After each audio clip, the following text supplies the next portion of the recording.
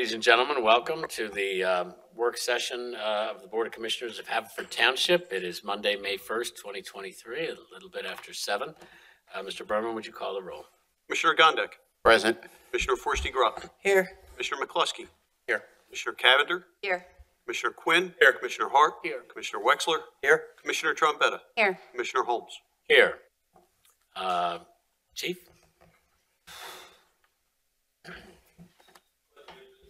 Flag, United States of America, to the republic for which it stands, nation, indivisible, with liberty and justice for all. Tonight is our regularly scheduled work session. At these sessions, we often invite folks who have special reports to give to us. Tonight before us is Christopher Herr, a certified public accountant and partner at Maley LLP. He will be providing to us some information about the results of our 2022 audited financial statements. Mr. Herr, welcome. Thank you for your service to the township, and the floor is yours. Thank you. Appreciate it. Happy to be here. At the 22 financial statement results. Really no bad news here. Well, pretty good report. I did issue a 4-page summary of the 100+ page financial statement. I figured we this way rather than go page by page. So, What do you got? just jump right in. Sorry. Just to jump right in, this first page summary of the findings and results. So this is a summary of our audit opinion. So when we come in, we do the audit, we look at all the documentation, we do compile the financial statement, but we do consider the financial statement to be the township's document. The one thing here that's ours is the opinion on the financial statement. On the financial statement audit, it is an unmodified opinion.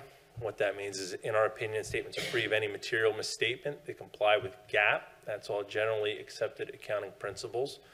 They comply with all GASB pronouncements. That's the Governmental Accounting Standards Board that is continuing to make new requirements that keep making this statement bigger and bigger and bigger.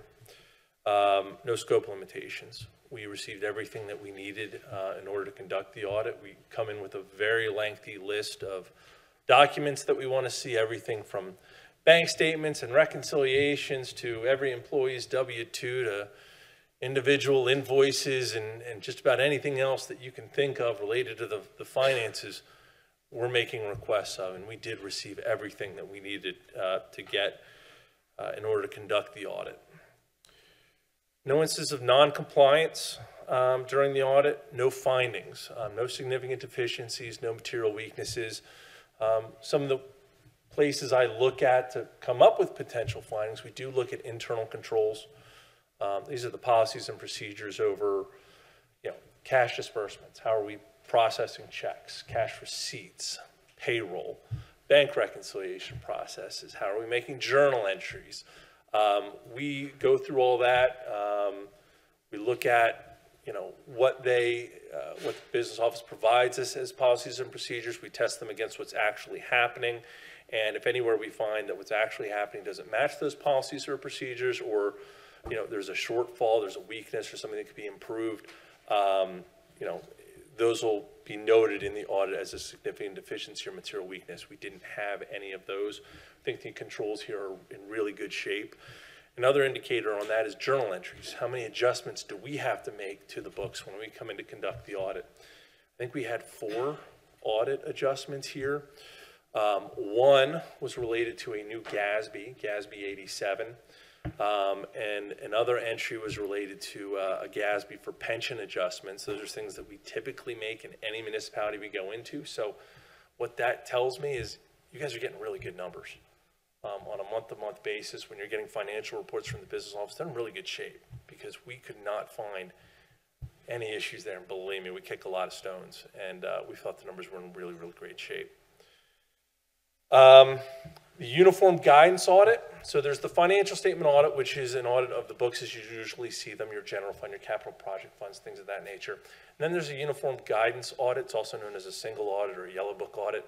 This is an audit that we are required to perform over federal programs. So this is an audit of your federal money. Auditor's report, again, it's an unmodified, clean opinion. That's what you want to have. No significant deficiencies or material weaknesses.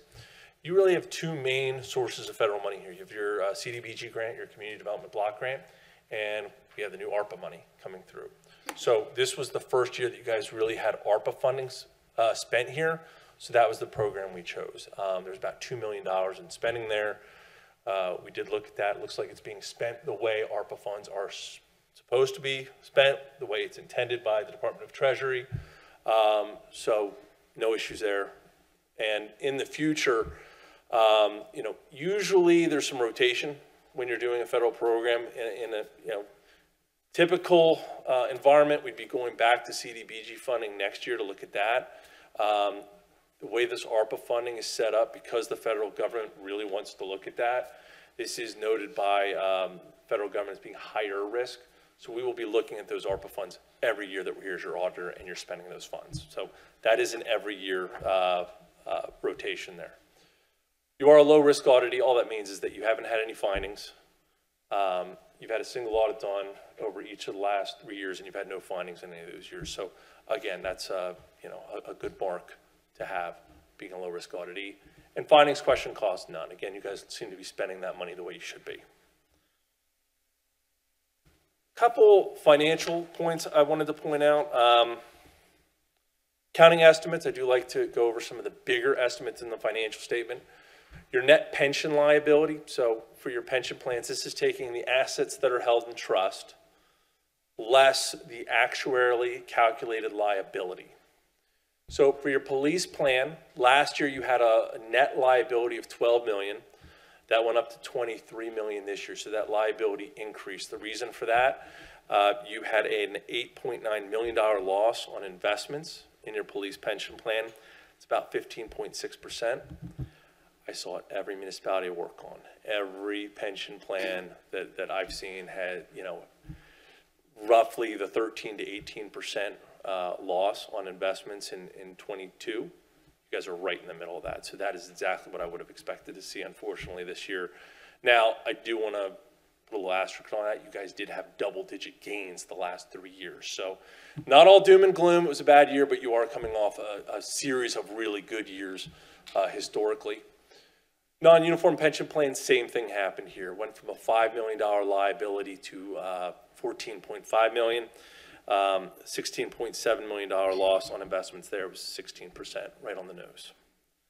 The total OPEB liability, now this is an unfunded plan. You do not have funds in trust for the OPEB monies. You're not required to have funds in a trust for OPEB the way you are with pensions. The liability actually decreased from 56 million down to 48 million.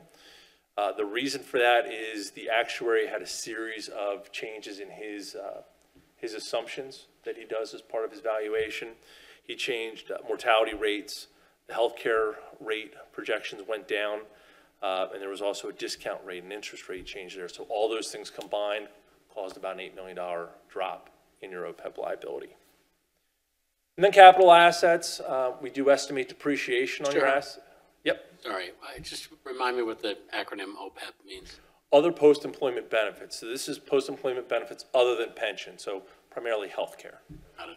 Sorry, I'm too used to the acronyms.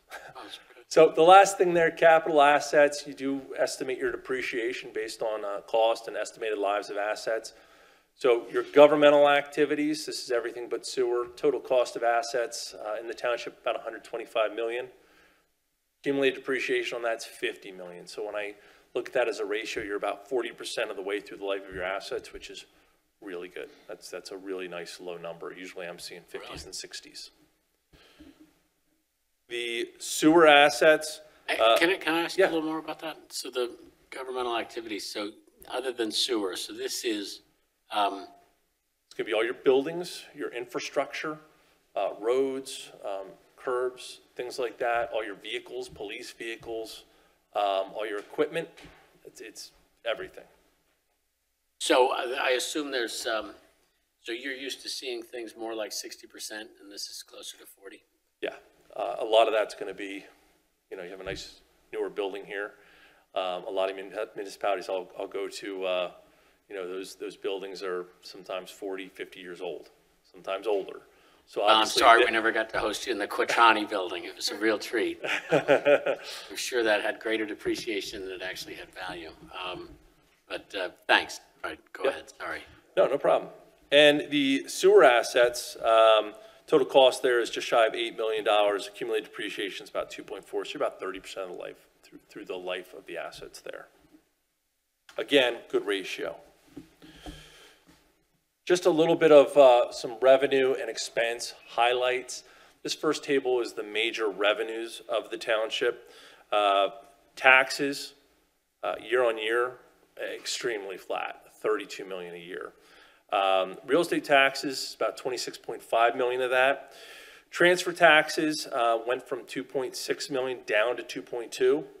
So that went down about 400,000 going from 21 to 22. It was offset because the BBT tax went up about 300,000. So overall, really flat on the real estate taxes. Intergovernmental revenues up a couple million, went from about 4.5 million to 6.5. This is usually largely your pension aid, liquid fuels, the highway aid money that you get from the state. The $2 million increase is going to be that ARPA money I talked about before, that new ARPA money. You spent about $2 million of it, so that got recognized as revenue. That's going to cause that jump there. Charges for services went from 7.4 million last year. It's up about 1.5 million to 8.9 million this year. Two big things I saw there. Recreation revenue is up about 300,000, went from about 1.4 to 1.7 million dollars. I'm seeing that again at a lot of my municipalities coming out of COVID. The recreation activities seem to be gaining back steam. The other thing, police special detail went from 400,000 up to about $1 million. So that's reimbursement for uses of your police department here. Big things there I saw was the Marion Golf Club and Aqua had a road program here that they reimbursed you for use of your staff. So that was most of the gain in charges for services. And sewer is flat, 4.8 million a year, just perfectly even. Can I ask you a question about charges? Yep. Is our recreation department, are we at pre-COVID levels yet in terms of revenue? Yes, we're actually a little higher than we were in 2019. Excellent. Thank you.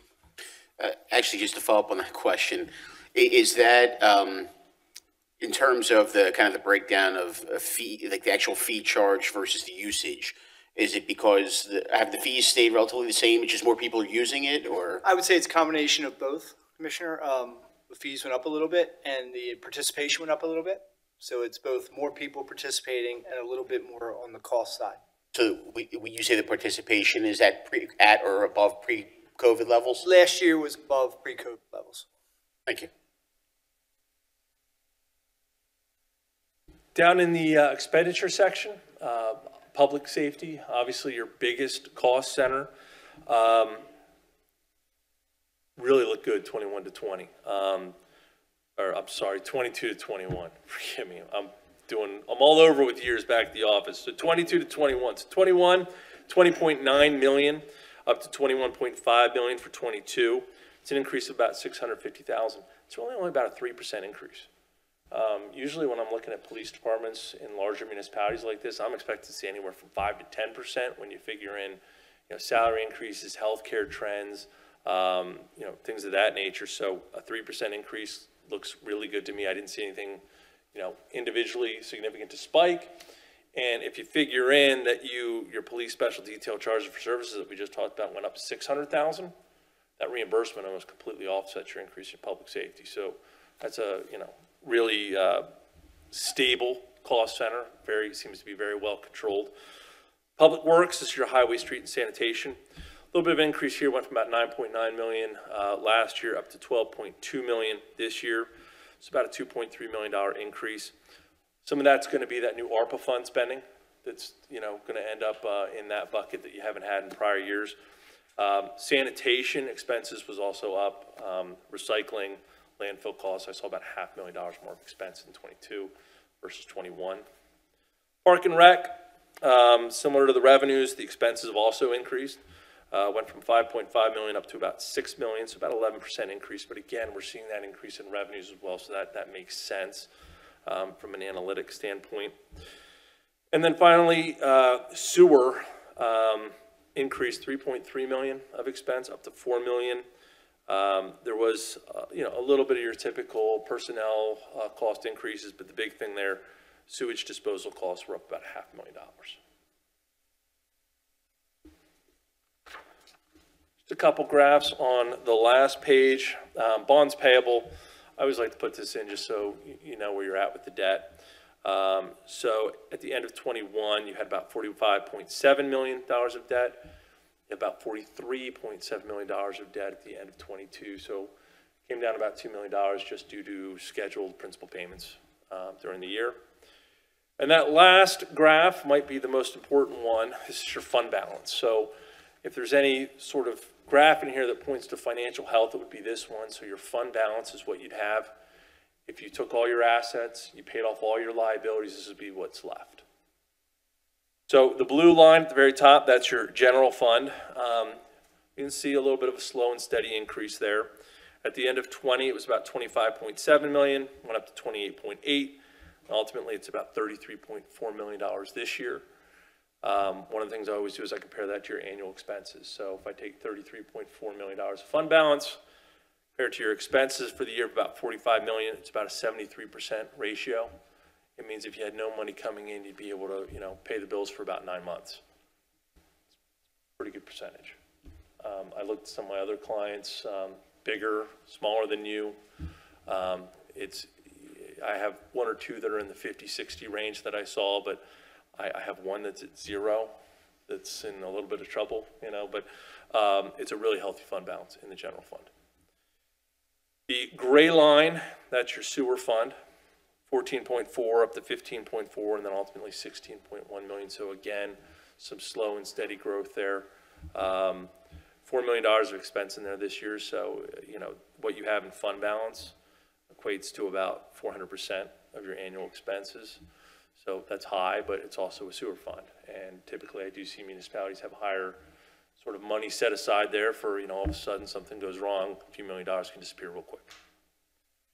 And then the orange line at the bottom, this is your other governmental funds. It's mostly going to be capital projects and your ARPA funds.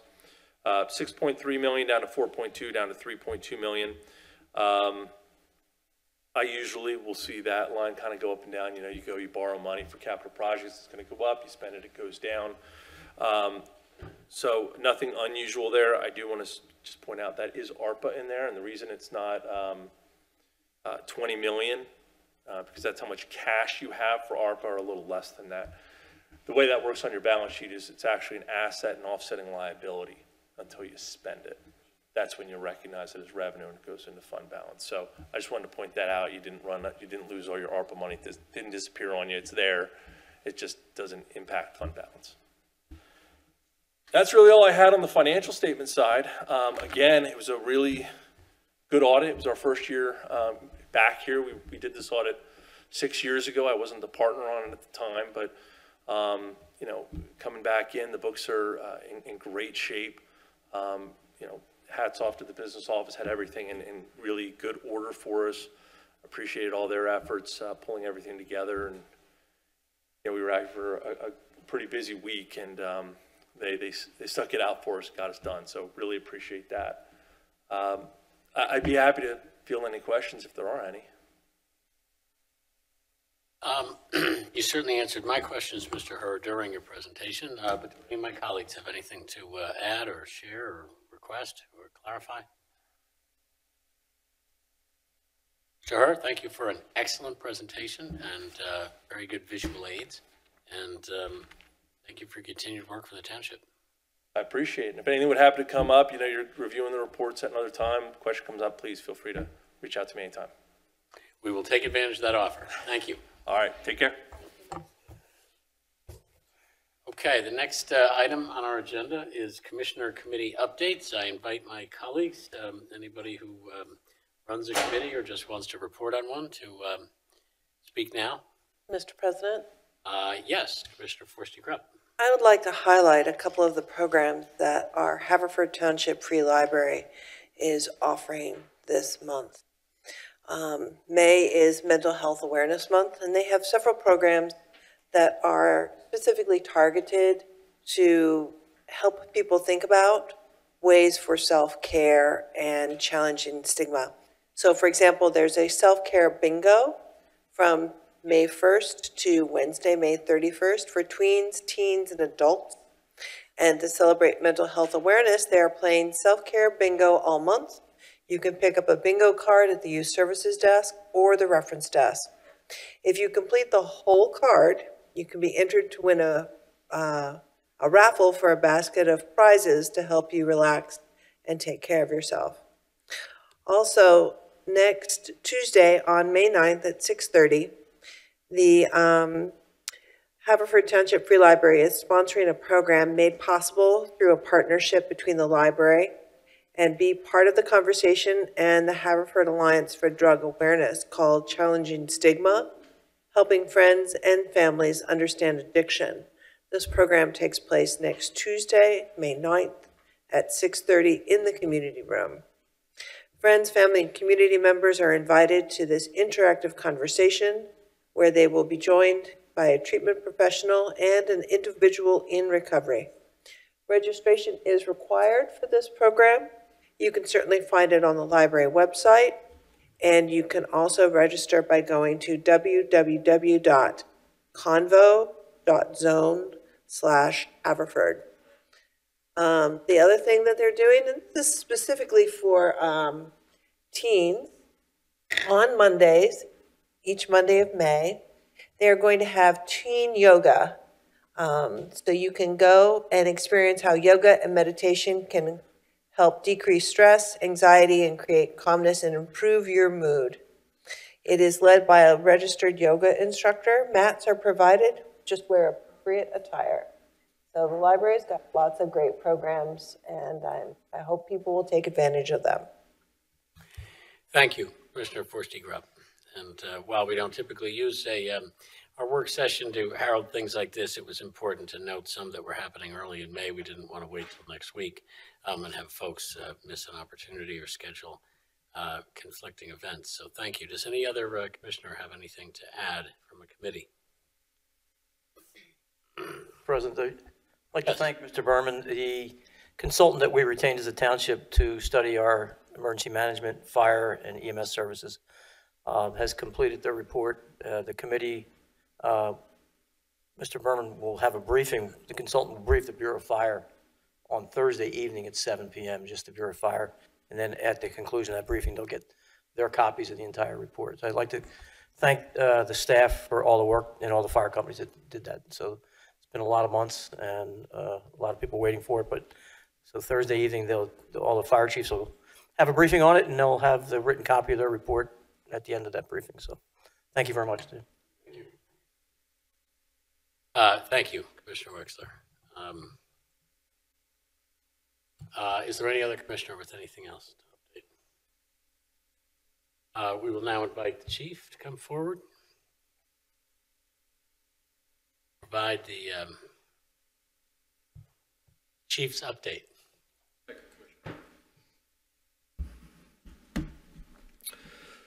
The chief's report for April 2023, 14 criminal arrests, 3 juvenile arrests, 141 traffic citations, 13 non-traffics, 163 written warnings, and 553 parking tickets were issued.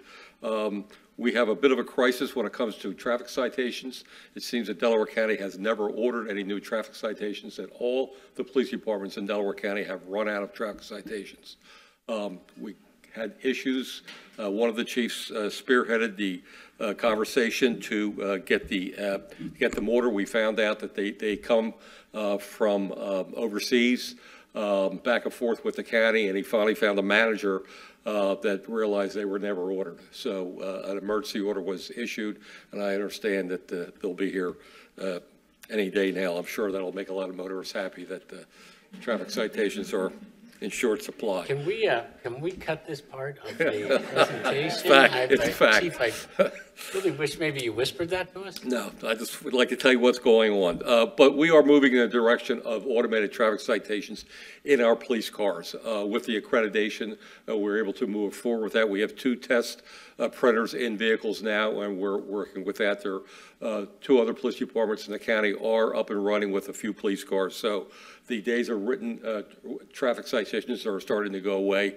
It'll expedite a road stop. An officer can swipe the driver's license through the swipe, and it'll go into the scanner. It'll load into the areas that are needed, and it'll print it, and that will be handed to the operator. So with technology, we're moving forward also.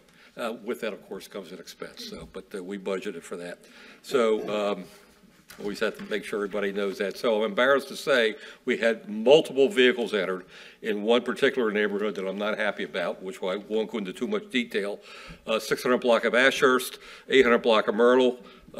We had 7 vehicles entered in that same area, Ashurst, Myrtle, Grove Place. 2 vehicles were taken from that same area. One was recovered in northeast Philadelphia. We had a vehicle recovered, stolen last night in the Pilgrim Gardens area, which isn't in this report because it's in May. Turns out it was being chased by Philadelphia police down City Avenue. 2 vehicles crashed at Presidential Boulevard. The occupants took off. So 17 catalytic converter thefts, mostly in the area of Pilgrim Gardens and the Penfield section. Anybody who's watched a YouTube video or Instagram or any other video that people post from their own personal cameras, they will see that it takes about 3 minutes to get a catalytic converter off a car. They'll pull up next to it, throw a small jack it up a few inches off the ground, slide underneath it, and the catalytic converter is gone that quickly. As far as the...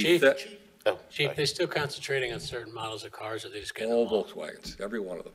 Everything's a Volkswagen? Every one of them, yes. Yeah. Nothing else but in this past spree. So like I had said before, I don't know what's in those that makes them so valuable. I don't know. It's in there, all those Delco citations. That you What's that again, sorry? All those Delco citations. Yes, that's correct. Yes. I should have never said that, I'm sure. Just going to bring it up every time. I know you will. It's very concerning with what's going on. We target certain areas through different types of patrol. They seem to move somewhere else. It's not just Haverford Township. It's all along the main line. Springfield got hit the other night also. Marple, Radnor, we're all going through the same issues. I'm sorry to say we haven't made any big arrests on the catalytic converters. There's been a few, but they hit and run so quickly. Used to be you'd see them during the day. They go to a shopping center. Somebody would see them, and then they would make a phone call. But now it's happening at nighttime. So I expect at some point one of our local police departments or us will make a big arrest. But the problem is, once we arrest, as same with the cars entered, the next group comes in and does the same thing. Chief, are these taking place for the most part in the street, or are they also going into driveways? Mostly in the street, but there are some in the driveways also. One of the incidents we had, 300 block of Walnut Place. This was at 4:25 in the morning. She heard a noise outside, and she saw a small sedan taking off northbound to Walnut Place. So they did not get into or take anything out of her car. I think she scared them off when she turned the light on. We have video on Ashurst Road. A vehicle pulls up. 7 males get out of one car, and they go right down the street, trying every door handle as they go down. It's just walk right through, hit. As soon as they find a door open, they can look for the keys, and then the keys from the car is gone that quickly. So it's troubling, but with our new program, when we can start registering these cameras, we'll have a lot better results instead of knocking on doors at 4 o'clock in the morning to look at cameras. So we are moving forward with that. We hope to have that running in the next couple of weeks. So that's where we're at. So, Chief, the car thieves? Go ahead, Ryan.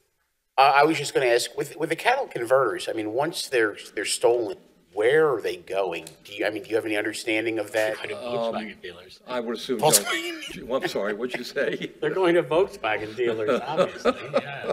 They're getting ground up, made into citations. I mean, are you aware of any state efforts? I mean, obviously, being the local police force, you're bearing the brunt of dealing with the actual initial theft. But I guess my question is, are you aware of any state efforts to try to address where they're going and collectively go after the end user? No, I'm not aware of that. The police departments obviously all speak amongst themselves as far as information, but we have no information where they actually go. I don't know that Philadelphia suffers from this as we do, but our detectives are working on it, making contacts throughout the region. But so far, nobody has come up with an actual place of where these converters are ending up. I assume an unscrupulous junkyard is where they're going. So, you know, anybody buying that sort of stuff knows they're stolen. But you know how that business works. Thank you. Commissioner, you got a question? No, I don't think so. Chief, is there anything residents can do to protect? Lock your cars. Now, I've been saying that for Well, 3 or wait. 4 years. There's one step before that, right? Take your keys Keys out of your the car Is and that- then lock your car. Yes, Yeah. I don't want to make light of this. I mean, we laugh about it a little bit because it almost becomes comical sometimes when you watch these actions happen, but it's serious. My concern is somebody going to walk out of the house and confront somebody accidentally? Yeah. Who's carrying guns? Who's carrying knives? I mean, you see the violence in our region, and people who are doing crimes aren't hesitant to use a weapon on someone. That's what I don't want to see happen. So, But Chief, as modern cars get harder and harder to steal without the key, the answer, I mean, I guess the obvious answer to my question is how are we having so many car thefts? The answer is that people Because are keys leaving are in the keys cars, in the yes. car. Still leave their keys in the car. Yeah, people just, Even you though know- you have to start the car, they still leave it in there, that little. so that's the first thing they do Car when they open the fence. car. They look in the cup holders or in the console to see if keys are there, and the car's going in a matter of seconds. It really is. So. This was a group of kids that pulled up onto that street and just all hopped out late Yes. at night and checked every car that they could. And Went right down the street, my house included. yeah, Except I locked my cars. So that was the night you didn't leave your Yes. keys in the car, Yes. Chief? Well, I appreciate that, and it's very important for you to remind everybody, not only don't leave your keys in the car, which I can't believe I have to say out loud. Yes, it's incredibly lock. important that people have to realize, you know, the days of leaving doors unlocked and cars unlocked are long gone. Crime is in our region. It's not going to go away anytime soon. It's just a world we live in, sadly. We have to take our own measures to keep ourselves safe. And I highly recommend people getting Ring cameras, any other kind of camera for around their house. They're relatively cheap. They're easy to install. And believe me, it's a big help for us. As you can see, we constantly post pictures that we have, and we get good results from it. So we share from other departments who give us pictures that a crime may have happened here, they've recovered something. So we all share the same information. So it is important. Please lock your cars. And commissioners, when you put your information out to your constituents, just please remind them of that. Thank you, Chief. Thank you. Chief, one quick question, just to kind of go back on an older topic. Have the issues or citizens voicing their complaints about the new meter system, that Yes. seems to have smoothed over? I know there were some tweaks made. Are you We aware of any haven't- other issues? We or- have, you would hear more complaints than we would. We get a few, but very few people are coming in now with issues. And one, as I said last time, when they do, we work through and try to help them out. I get a lot every day, but I think we all know why I get a Yeah, lot. and you have the Brookline lot there and Brookline Boulevard. You have Yeah, a lot of that's where meters in everybody, water. Right. or complains to me about that, so. Thank you, Chief. Okay, thank you. Thank you, Chief. We now move to next week's, the items we expect to do next week. First on our agendas are various ordinances we will be passing or considering, then resolutions, then contract awards. Our first ordinance that we will consider next week is ordinance P4, which is the second reading of the 2023 bond issue. We certainly have received and analyzed a great deal of information about the 2023 bond issue at several previous meetings, including the last meeting where we passed the ordinance for the first time. Do any of my colleagues have any questions or comments about the 2023 bond issue? Just a general question, maybe, Amy. If we don't go ahead with one of these projects, that money, what happens to that money? So we have more projects approved than we have money to borrow. So projects can be substituted. Plus, federal law allows you to substitute projects if projects don't work out, subject to certain restrictions, but not very restrictive restrictions. So But the first thing you do is you cook into the project list enough cushion that if something is less than you think it is, or you get rid of a project entirely, you still have room to borrow. I mean, obviously, the bulk of this bond issue is for the library, and there's a serious commitment on the part of this board throughout the last year to undertake that project. So something going dramatically wrong with that would require us to get, analysis and advice as to what to do with those bond proceeds.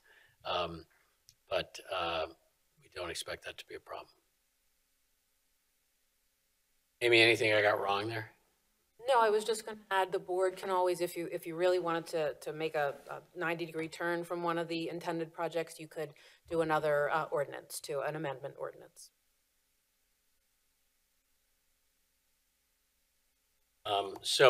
The next, our ordinance P5, we will be considering next week, a second reading of the Responsible Contractors Ordinance. This is an ordinance we passed last month.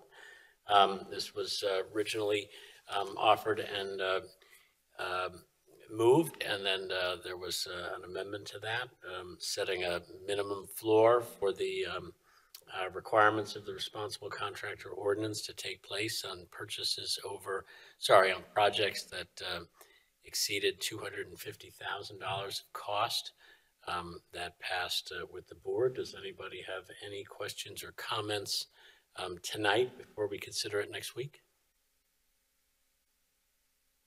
Hearing none, we will also have two traffic ordinances. One will be a second reading, ordinance P6, and the second will be a first reading, which will be P7. I don't have the details on P7, but I trust whatever Commissioner's ward it is associated with. Yes, Ms. Cavender, Commissioner Cavender. I'll ask the chief, is that Panmure going one way? Pam, you're right. So we had looked at Pam when we made the one parking on one side. We eliminated the no parking zone there to alleviate the parking concerns in the neighborhood. So there's probably about 40 to 60 cars that park along there. But as we evaluated, we realized that there were some issues as far as room going back and forth. So the decision was to, and that was part of what we're going to do anyway. We wanted to see what it looked like first, to make it one way, coming from Buck towards Railroad. So that will go into effect, but that will simmer down now. School's going to be out in another couple of weeks, and then we'll get those signs up and that posted over the summer. Do you think, are people going to feel that impact at all with traffic flow who live in the neighborhood?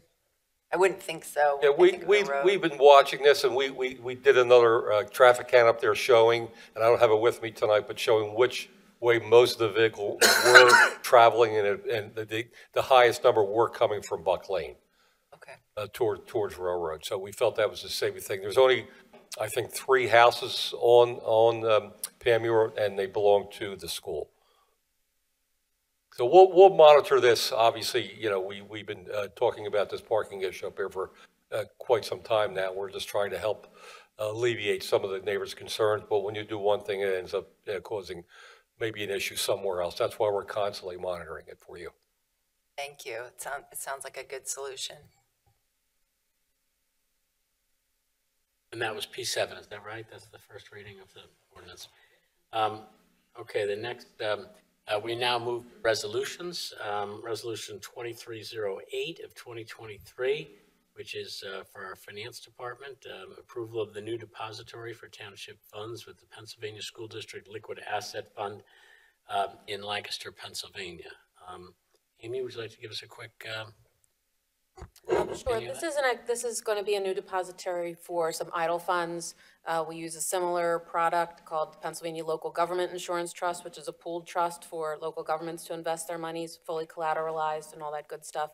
This is a similar vehicle for school districts that's also open to government. So this goes by the acronym PSLADF. So again, just another safe vehicle to invest idle funds until we need them. But our main depository will remain Citizens.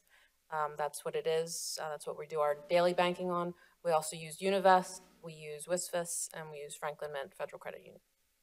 Do we have, is there anything that we're going to target for PSD LAF, or it's just an extra asset for us, I or try an and- extra deposit. Actually, our investment policy encourages us not to have more than 50% of our funds in any one of those banks.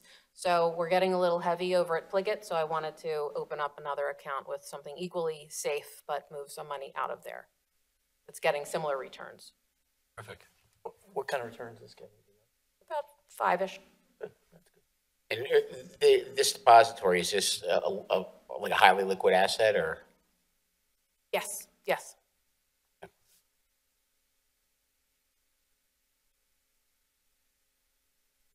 Any other questions or comments from my colleagues?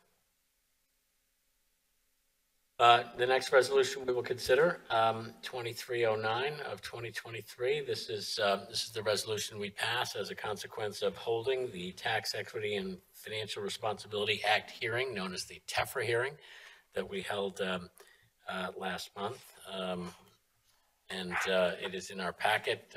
We show the publication and we describe that we have approved the bond, that we've held a hearing and that we approved the bond issue. Any questions or comments on that? The next resolution we will consider, 2310 of 2023, is a grant agreement with the Pennsylvania Commission on Crime and Delinquency.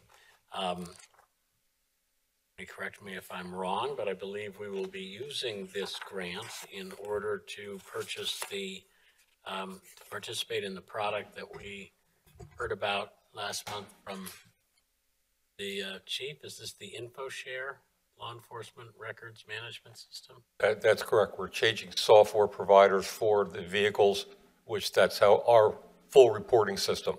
With this new CSI system, in conjunction with the district attorney's office, we'll be able to share information for court cases instead of having to send separate emails. So it's a countywide project. We put in for a grant. The DA's office is going to fund some of the police departments up front to help them get started on it. But we have the grant to pay for it, and it looks like, I think it's to pay for it for 3 years. So it's very helpful, and that way we can get moving on it and hopefully have it operating by September. Okay. Now this is, yeah, I guess that was my confusion. This is not the project, though, the contract we were talking about in terms of the This is just the grant. interaction between civilians and the PD department in terms of Right, coordinating. There'll be a separate contract for the CSI software.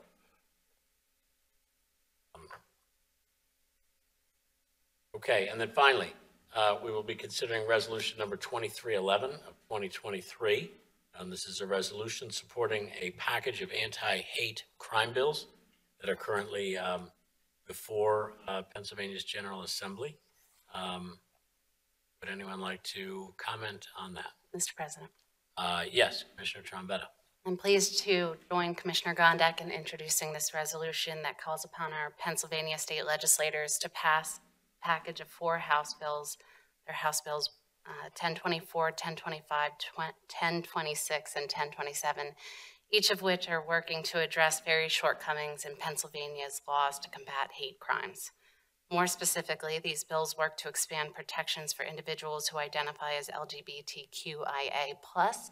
They strengthen civil and criminal penalties, increase training for police and educators, and encourage reporting of hate-based incidents. House Bill 1026 requires hate crime offenders to complete diversity classes and allows for community impact statements to be submitted prior to sentencing. The introduction of this package of legislative bills by Representatives Dan Frankel and Napoleon Nelson last week coincided with the beginning of the Pittsburgh Tree of Life synagogue trial for the gunman who took 11 innocent lives for no other reason than that they were practicing their faith. If that's not reason enough to push for legislative action, numerous reports indicate that there's a rising tide in hate and extremist actions against Jews and other minority populations. In fact, the Anti-Defamation League reports that Pennsylvania alone saw a 65% increase in anti-Semitic incidents last year. These troubling reports highlight the importance of collective action to combat these crimes, and it begins on the local level. By passing this resolution, we are empowering our state legislators to pass these bills, but perhaps more importantly, we're stating that hate is not welcome in our Commonwealth, nor in our community of Haverford Township. So I really want to thank Commissioner Gondek again for joining me in the introduction of this important resolution. I'm asking the other commissioners to join us tonight and next Monday in support. Thank you. Thank you, Commissioner Trombetta. Any questions or comments from any other commissioners? I would just like to briefly comment, since this is the work session on this particular piece. First, I'd like to thank Commissioner Trombetta for her hard work in terms of putting together a lot of the language and materials for this. But I joined with Commissioner Trombetta on this because I do feel very strongly with regards to these bills. Prior to learning of these bills, I mean, while I myself am Catholic, my mother's side of the family is Jewish. And I grew up in a neighborhood in Haverford Township, actually, I grew up in a neighborhood in Haverford Township where a sizable number of my neighbors and my friends were of the Jewish faith. And so anti-Semitism has always been kind of something that's been on my radar. And I guess over the years as I've grown, it's kind of morphed into a personal disdain for the fact that there are people in our community and here in Haverford Township, in our schools, in our neighborhoods, that have to worry about suffering from violence and other crimes and harm simply because of the characteristics of themselves, such as their race, their religion, their gender. And so it's an issue that has some personal importance to myself. And when I read these bills, I think that these bills are very important to help advance addressing some of these issues. I mean, there's the first bill obviously expands the language and the coverage for, what constitutes the protected class for hate crime, and I'm supportive of adding those characteristics. But also, I've always been a big believer that in order to better address an issue, you have to be able to identify the issue, you have to know it exists, and the contours of that issue. And I think that this bill this set of bills goes a long way towards, ensuring that our law enforcement agencies receive the appropriate training to be able to properly identify these instances of hate crime and then better track them. One of the components of this bill actually specifically addresses the Safe to Say program, which has been integrated with our school systems in order to ensure that our children that are in the school systems have the ability to go to school and be safe from these kinds of activities. And the fourth bill actually goes as far as to require for anyone who's convicted of these particular heinous crimes a requirement of their parole or probation education. I truly believe in my heart that while some people are, it is what it is. Some people are just born evil. I think that the majority of people who commit these kinds of infractions or hold these kinds of beliefs were led that direction. And they were typically probably led that direction based on misinformation and flat out lies. And I think that by being able to introduce an educational component to try to combat some of this misinformation, some of these lies, it will help kind of right the ship for some of these people who otherwise just need to kind of be pushed onto the right path. So in all of those regards, I do voice strong support for these resolutions, and I hope that all of my fellow commissioners will join in voting for this next week. Thank you. Thank you, Commissioner Gondek. Thank you, Commissioner Trombetta. Any other questions or comments? My only regret about next week's meeting is that I won't be here, but I'll choose tonight to say that I support your efforts, both of you, and were I here next week, I would be casting a yes vote for this resolution and would be proudly joining it, and I certainly encourage my colleagues to do the same. If there's nothing else on the topic, I will move on to contract awards and purchases. First, for consideration for Public Works, we will be doing fuel oil contract award as well as the Raymond Drive Basin. Mr. Berman, do you want to tell us about those? Sure. The fuel oil is the contract for fuel for the vehicles and for oil as well, for heating oil. Bill, Bill, I think you have something to update on it, or no? I believe the township a couple of weeks ago had some computer difficulties. So the bids coming in were delayed, or some vendors weren't able to do that.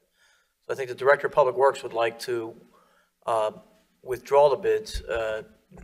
Actually, we'll cancel them out, or what the appropriate term is, and then rebid the project for the fuel oil so that we get enough vendors to comply, so that we'll throw out the existing bids because of the technical difficulties we had. We didn't receive as many as we would have gotten had we not had the technical issues with our mail servers and some other things a couple weeks ago. So I think that's the update I received from the Director of Public Works this afternoon. Do we need to take action next week to withdraw those bids, or is it enough to take it off the agenda? I guess you could change the agenda, I guess, right? You don't need to take action to remove, I mean, you do need to take action to amend the agenda if it's already on the agenda for the work session.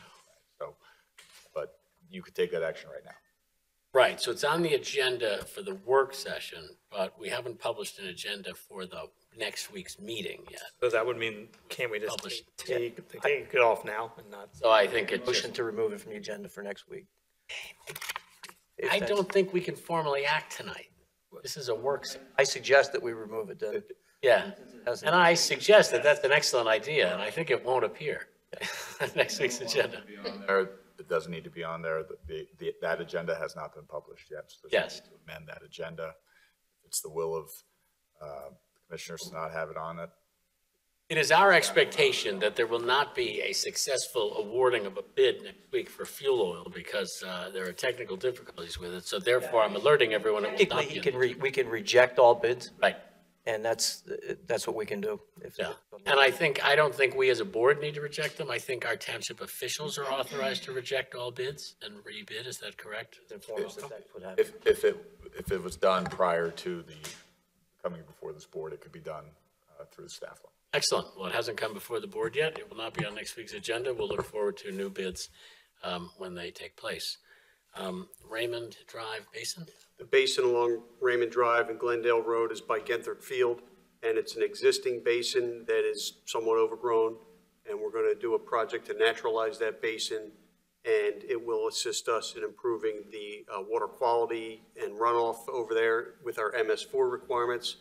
Dave, if you want to provide a little bit more detail on that. Sure, and most important for the agenda, that has been extended for another month, receipt of bids. So we will not be receiving those bids to be awarded next week. We're providing a little bit more information to the contractors before we receive those bids. That's done by us, by addendum, by township, by the township. So that just comes off the agenda. Yep. We'll put it on next month. There will be no bids, there will be no scheduled award of that. Thank you. But Mr. Berman is correct, that an existing basin was built in the 70s. When some of Westgate Hills was built and Raymond Drive was built, the basin was dedicated to the township. It's become overgrown. So first thing that's going to happen is they're going to go in to remove all the trees. Secondly, it's kind of an interesting project. With the MS4 program that we talk about every year and I make a report on, part of the goal there is to remove pollutants from the waterways of the Commonwealth of Pennsylvania. When this project is done, it'll be reconditioned basin, soil will be removed, native plantings will be installed, and the basin will, besides managing stormwater management, will remove pollutants at a measurable amount prior to discharge to Darby Creek. It's all part of what we talked about before with our MS4 program for pollution, or PRP, pollution reduction plan. Is this an open water basin? Is this like a lake? Absolutely. There's only a couple we own in the township. This is the biggest one we own. Most of the ones that are in the township, well, I shouldn't say that. There's 4 of them up at Haverford Reserve too, but they're 2010 basins. This is the oldest large basin that the Haverford Township owns. What's its capacity? About 10,000 cubic feet, maybe a little bit more. It's about a half an acre, maybe a hair more. A lot of mature trees in there. We actually thought about doing a project in 2 phases, take the trees out and then recondition it. But it's going to be a lot of activity, so we're doing it all at once. That's the biggest thing, and I'm glad, actually it's probably good we brought it up tonight, because once this job starts, residents will see a lot of mature trees coming down. at the, behind the baseball, softball field on Gunther Field. So if you're standing on the first base line, looking out to right field, that's where the work will be done. Right field and center field. There'll still be a buffer to the field, but in there you'll see it. You'll see it from the trail too. Is the basin surrounded by a fence? Is it otherwise protected? You know, good question. We thought about that. The depth of the water will only go about to 18 inches. Oh, okay. All right. So you say a half acre. 5 feet water in there. Right. We're not talking about a couple, we're not talking about a foot acre. Yeah. We're not creating a wet pond. The water go up about 18 inches, depending on how hard the rain is. The water will continue to drain, but then about 12 inches will be held and actually stored and perked into the ground and absorbed by the vegetation. That's a big part of the job. We're doing what's called a big soil exchange. We're taking 18 inches of soil out, reconditioning that soil, putting it back in. That's so the water will perk in within 24 hours. We don't want standing water. Right. Standing water would not be working properly. So standing water brings its own problems. So the intent is to drain that within 24 to 36 hours. And Dave, why do the trees need to be removed? We can't do the soil exchange if you don't take the trees out. Trees shouldn't be there, first off. It's a basin. The basin's not intended to have trees in it. It's back in the 70s, ideally, they just never should have been allowed to grow. So the basin won't function properly without the trees there, and the soil condition is impossible. You cannot recondition the soils without taking the trees out. And the trees, while they do have some advantages, and don't forget the whole area is ringed by nice mature trees, they won't do the pollution reduction. Thank you. Yep, you're welcome. Thank you for that explanation. Does anybody else have any questions or comments on the Raymond Drive Basin? I'm hearing none. Next, for our consideration next week will be the Haverford Township Free Library entering into an owner's representative contract. Any questions or comments on that? Do we have previous experience with the representative we're hiring? The owner's representative is Ken Matthews. It's CB Development, and he has done an extensive amount of work with the school district, and also he's been working with the library for quite a few years now.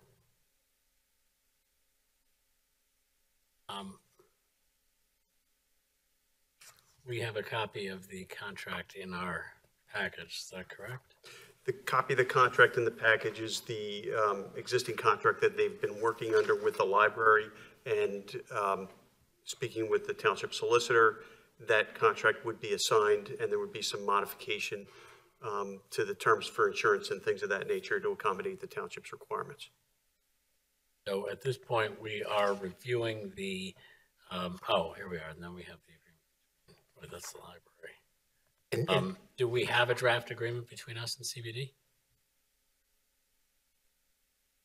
This is what would take that place. We would be assigned this agreement that's in your packet, which is the same as what was assigned with the library. Okay. So we're just taking it over. With some changes to the insurance language to satisfy our insurance requirements. Are those changes highlighted in here somewhere, or they're just? But not the insurance, those are still to be determined to be okay. Made. But obviously they'd be for all of the township's advantage.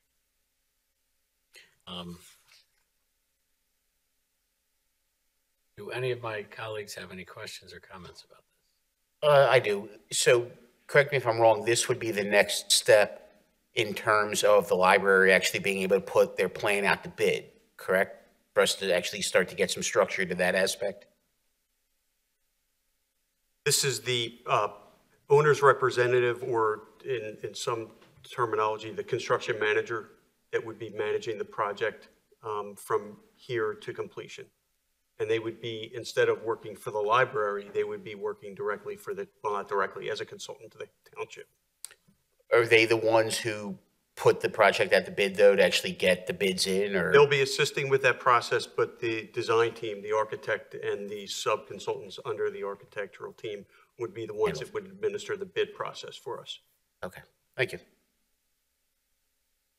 Technically, the bid process is going to be ours. The township is doing the bid process. These folks are assisting, but this is a township project. That is correct. They'll just be administering the process for us, yes. And these are professional services, so this can be, Correct.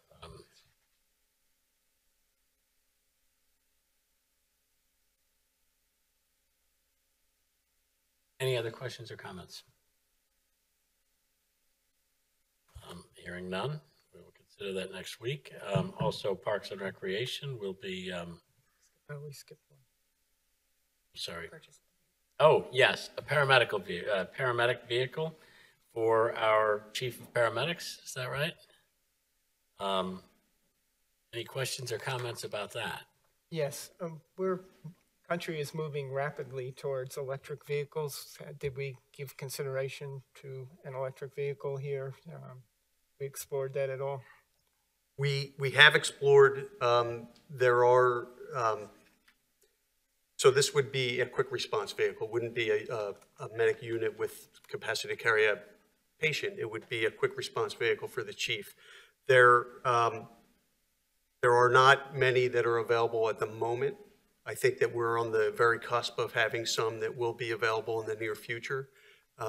It's something that we have to plan for, both from a facility perspective to make sure that we have the appropriate amount of charging here out in the parking lot, but also from a, we want to make sure that the vehicles are available and that they're in use. I do think that they're going to be very, very soon.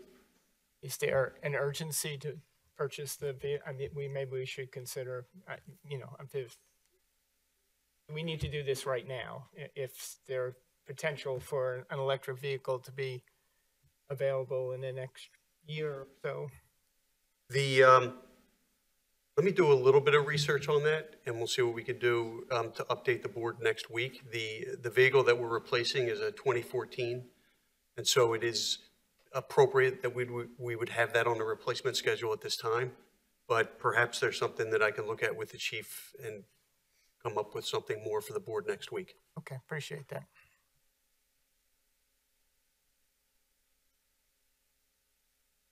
Any other questions or comments on this purchase? Moving on, for Parks and Recreation, there'll be the purchase of playground equipment at Grange Park. Brian? Yes, we're putting in a fairly large piece that's replacing a piece that's in there that had some maintenance issues that we couldn't repair. So we're going to replace a piece, and then there's a couple smaller pieces, a small climbing structure and two little circular, cozy types things that spin around. So yeah, it's like 4 pieces. Cozy cocoon, I think? Cocoon, exactly. Wow. Cozy cocoon. Some alliteration, all right. And a rock climbing wall, is that correct? Yeah, it's about this high, so it's a small climbing structure for little guys.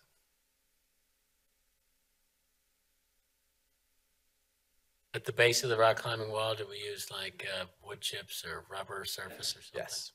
Yeah, so it's wood. We use wood chips. Yeah, called carpeting, wood carpeting. Wood carpeting. Yeah, so it's engineered. Wait, there's some Orwellian newspeak. Yeah, engineered wood chips. So they're not just wood chips. They actually pound them down so that they take impact and reduce impact on falls. Great. Excellent. Any other questions from anybody on playground equipment, the cozy cocoons, the engineered wood chips, or the little rock climbing wall at the Grange? Hearing none. Next week, we will have an opportunity to witness and participate in our police department's annual awards. That is a practice that we have gotten into post-COVID to do this, to herald the accomplishments of our brave officers of the police department. Chief has asked, and we as a board are happy to host these awards at our May meeting, and we look forward to seeing you and seeing members of the force. Thank you. Commissioner, if I could add a couple more things to that, if I have a moment. You may. Thank you. With that, we are hosting the Police Unity Tour here next week. It's the fundraiser that goes to Washington for the fallen officers. They ride their bikes from starting up in another area, come down, and they ride right through Washington. Because of the loss of Sergeant Kevin Reddy next year, they felt it appropriate to have a stop here and do a small ceremony, take a break. We'll have they're supplying lunch for their people. We expect about 100, 110 people here on May the 9th, I think it is. At Tuesday, the 9th? Yeah, during the day, yes. They'll be in and out because they have to keep moving to keep their schedule. But they felt it appropriate, and I think it's very nice that they are honoring Sergeant Redding by stopping here and have a small ceremony. And then later on that week in Washington, his name will be placed on the memorial in Washington, D.C. with the other fallen officers throughout the country. So it's an appropriate, solemn time for him and his family.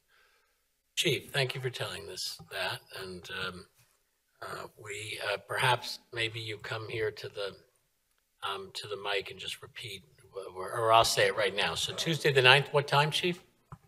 He said it into a mic. Yeah, just he'll be on camera here. Chief, in particular, I was asking you about the event, the bike ride that will stop here on May the 9th, Tuesday, Yes, in honor of Sergeant Kevin Redding, yes, to follow Sergeant Kevin Redding. It's a police unity tour where the officers volunteer their time to support the officers as a fundraising for the memorials in Washington, D.C. So they felt it appropriate to make a stop here during the tour and have a small ceremony in honor of Sergeant Redding, have a chance for them to rest, have lunch, and then move on to the ride to the next stop as they move through. So and then later on that following weekend, when they arrive in Washington, there's a ceremony. And Saturday night, there's a candlelight service for all the officers who have died in the line of duty in the past year. His name will be placed on the memorial. It's a very solemn and honorable, fitting ceremony for him and his family. It's very, very, very appropriate, and it's a very moving ceremony down there. A lot of people there for that. Chief, is there a way for members of the public on Tuesday the 9th to play any part in what happens? I would say probably not, because we expect to have a very large crowd here. And it's going to be tight for space. It's just basically a rest stop for them and a small ceremony outside. And I'm not sure of all the details yet. I'm still getting them in. I'll know in the next few days. So if there's anything that the public would like to attend, I'll find out what kind of ceremony we're going to have here. So if we know the cyclist route, if there's anybody who wants to, or a time they'll be leaving here. Yeah, I'll find out more details. So, but like that, we expect them to get here around 11 a.m. That's the target time right now. One more thing, the district attorney was here about a couple of months ago. We talked about that mobile crisis unit. That was going to be a pilot project for Upper Darby, Haverford Township. That is up and running as of today. Where they'll be here this week to introduce themselves to the officers. They're stationed right now in Upper Darby. They'll be here part-time, and they'll be down in Pilgrim Gardens part-time also. So it's geared for Haverford Township and Upper Darby with the money that Congresswoman Scanlon appropriated for that through the district attorney's office. So we're very happy with that. Mental health is a big issue for law enforcement officers, for us to handle that. Our officers are trained, but when we have people who are here they'll be here 2 shifts up to the late evening hours to help our officers through that. They won't be dispatched. We will call them, so it's not automatic. So we'll have contact with them and ask them to respond. So it's a big step forward for mental health. And I've been a champion of that for a number of years because I've seen the issues that the police officers face. So it's another good step for Delaware County. And hopefully, when this project is done, it'll move forward and expand through the rest of the county. All police departments have the same problem, not just us in Upper Darby. So, one last thing, if I could say, I think I made a little too light of the catalytic converter issues. That is a very, very serious problem. We joked a little bit about it.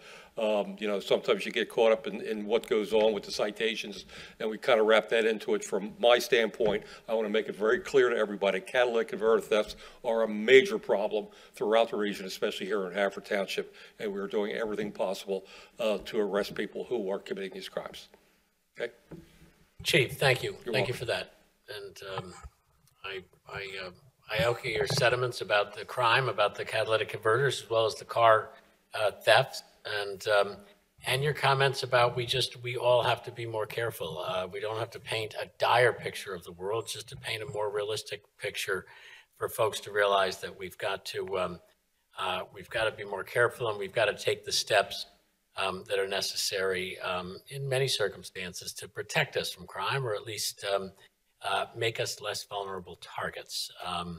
And the more we do that, the more neighborhoods get together and do that, the more those neighborhoods will be avoided because they will not be fruitful. What we've learned about the criminal element is, as Willie Banks said, we rob banks because that's where the money is. People will go to neighborhoods when cars are unattended and keys are left in them. And people won't go to neighborhoods where people are more vigilant. So I encourage everybody to heed the chief's advice and to take this as seriously as they are. So thank you again, Chief. Finally, next week we will be considering, this week we will be considering, and next week we will be voting on one last appointment to our boards and commissions, a shade tree appointment. And any questions or comments? Yes, Commissioner Trombetta. Mr. President, I just was going to say that we are concluding interviews this week, and we'll make our decision next week. Great. Anything from anybody else? Anything else anyone wants to bring before the board? Hearing nothing, I will entertain a motion to adjourn. Moved. We are adjourned.